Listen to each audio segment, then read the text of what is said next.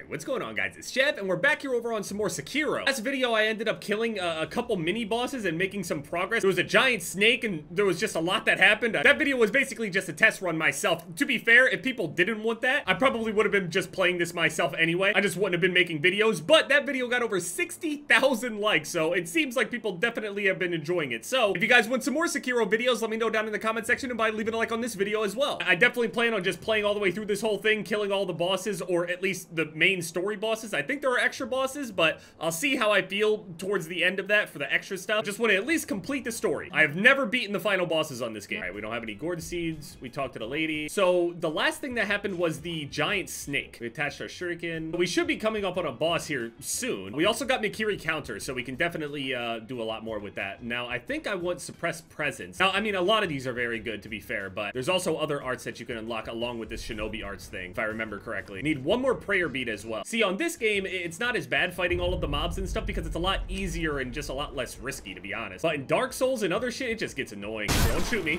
Chill out. Mikiri counter, you see that shit?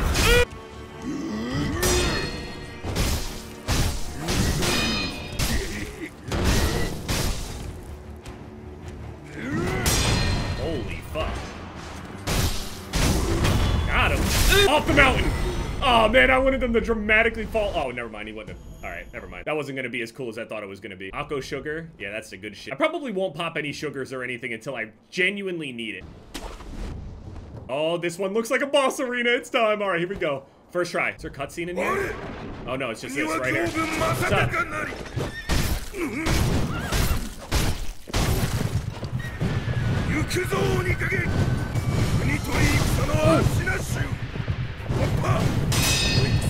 Okay. Oh, that hit me.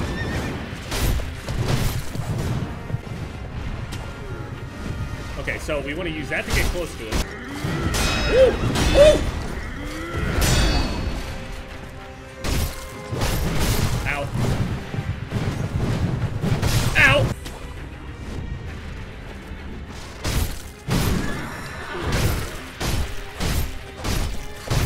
Okay, not bad. Big posture damage. Oh! Oh! Ow. Too many swings. Stop it. He does that ranged attack whenever I can do that. There we go. Knocked him. That's 1 HP thing down.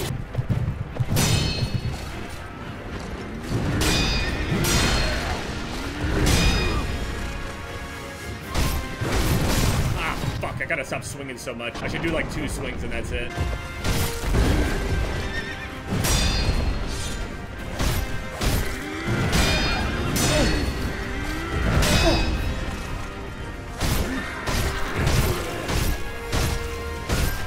Nice. I have to grapple him again. Yep. Disrupt him.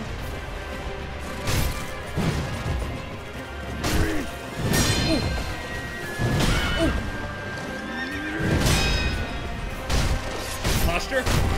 Got him. First try. Pussy! Off the horse, bitch. Oh, there's no way you got the horse watching me kill it. That's crazy.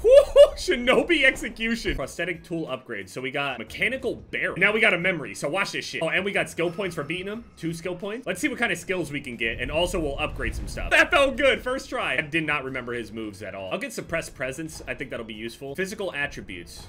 Okay, I don't have those. Attack power. Confront memory. Remnant.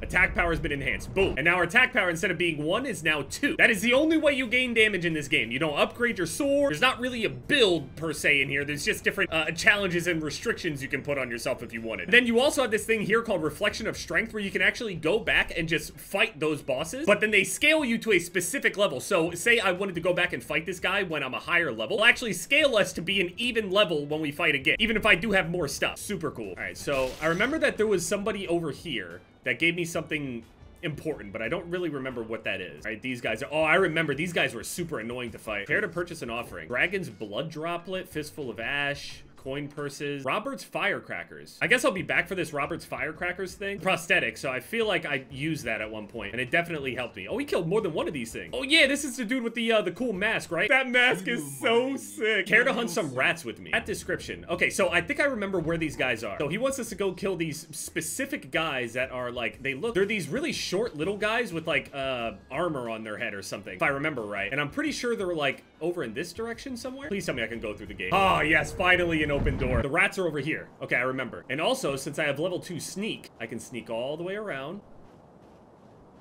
Come here, buddy.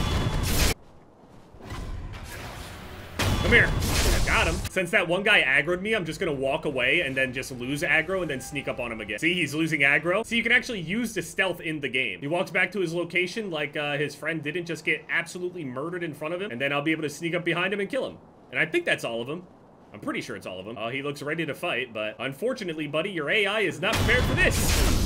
Now we go back to this guy. The thing is, I don't remember what he gives us for doing this. So weird. I feel so much more comfortable with this than I was on Bloodborne. It's odd. I would think I'd be less comfortable with this because it's very different, but it's just a lot more straightforward. Caught myself some rats. Yes, sir. Ashina esoteric text. So this is more abilities. Ways of the Ashina blade. Oh, and I can open this door. I didn't even know there was a door over here. Wait, who is that? Old lady? Oh, okay. She's not very nice. There's got to be a reason that she is there, though, right? What's upstairs? You guys hiding anything or what? Oh, there's an item up here. Oh, I can grapple? Oh, I can grapple even higher. View remnant. Okay, what does this guy do? Oh, okay. Cool, thank you. Okay, there's a chest. Is this the only thing up here? This better be something good. I feel like I found some actual hidden shit. Prayer bead! Oh, shit, that's huge! I don't even have to fight anything for that, I just found one. And that gives me more HP and defense or whatever. Something like that. Enhanced physical attributes, 4 prayer beads.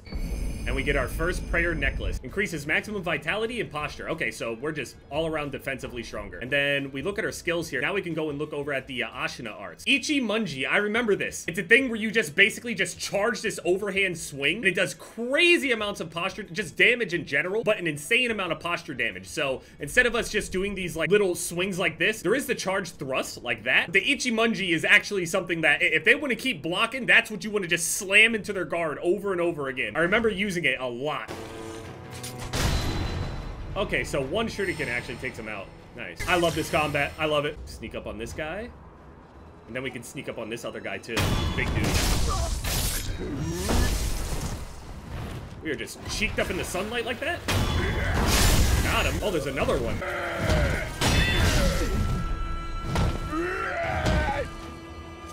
Ooh. Got him. We can assassinate one of these guys. I'm gonna get this one because he's easy. I can Mikiri counter this guy, right? Yeah. There it is. Oh, so clean. I love it. It's infiltrating. Oh. What the fuck? That's a bull. Oh.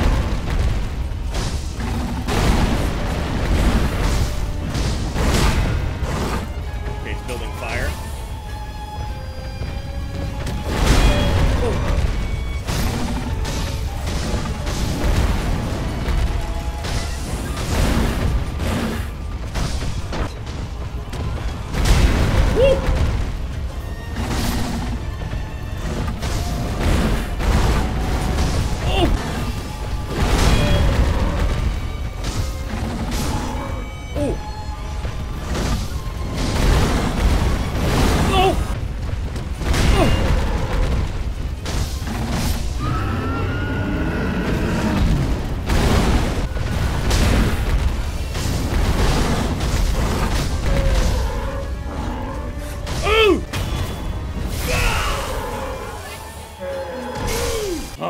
Too clean. Another prayer bead. Shinobi medicine rank 2. Was that like a side boss? Did you have to do that? Sounds like he's calmed down. Yeah, no. See. The bull's dead. Oh, okay, I remember this area. Talk? Thank heavens. There's just this old lady sitting here praying. Okay, so now we got that extra prayer bead. Oh, it's feeling good. I'm gonna have to get this whirlwind slash thing, though, because I need the mid-air deflection thing. Oh, breath of life light. To get HP from death blows. Oh, okay. Okay, that's way better. Mikiri counter damage. Let's go back to the temple. See what we can upgrade. See what we can put on. What difference does the barrel make? If you find something interesting of that sort, bring it my way. Mechanical barrel fitted. Upgrade prosthetic tool. Oh, so it'll give me upgrades to those prosthetics that I get. I could get the upgraded shuriken, I can get upgraded whatever other things there could be. Needed 500 for those firecrackers. Let me go back and check on that, the one old lady. Hold on, wait a minute. Didn't she give me a thing to give to the Buddha, right? It's this. Pray. Yep, that's the thing. That's what I was talking about. So I guess we could go back to her after we put this down. I don't really know what that does, but 3 years ago, I prayed so hard I time traveled. What the fuck? Okay, so travel. So now we have the Harada Estate. Oh, I can go in the water. Can I just kill this fish? Come here, buddy. Okay, well, I couldn't catch the fish. I'll have to get these guys. Gotcha. Then we'll shuriken that. So this guy in the barrel apparently wants some scales or something from these fish. Now, how do I get the fish? Got one. Treasure carp scale. There was more than one. There was 2 of them. Never mind, I got him. Really, there's nothing dangerous in the water. I don't like that. Go and give it to this guy and see what he gives us. You can purchase items from it. Floating passage text. Right mask fragment. Withered red gourd. I mean, what else am I gonna buy with it, right? Why are there 3 remnants over here? Let's see what they say. What is he doing? He didn't do anything. He just disappeared. Touch remnant. 6 ratings. Okay.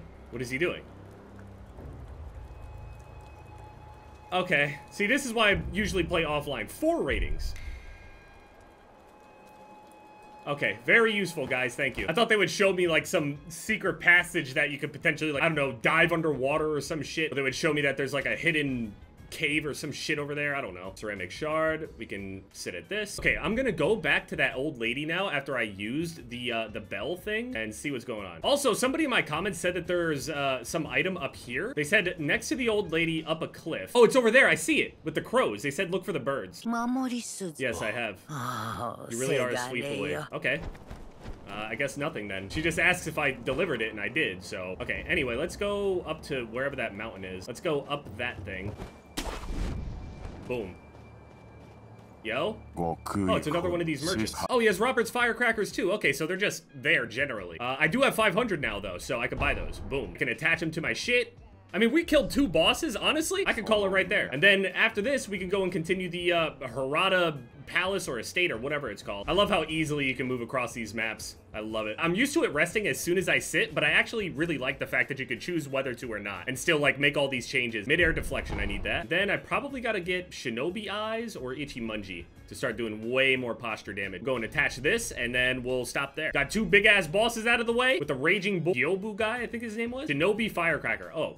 I thought it was Robert's. Oh, okay, it's like an ingredient for it, I see. And then we can also upgrade it from here. Oh, okay, cool. And that's what that material is used for. Okay, so gunpowder and like scrap metal and shit. Iron or whatever. Got it. This game is so sick, holy fuck.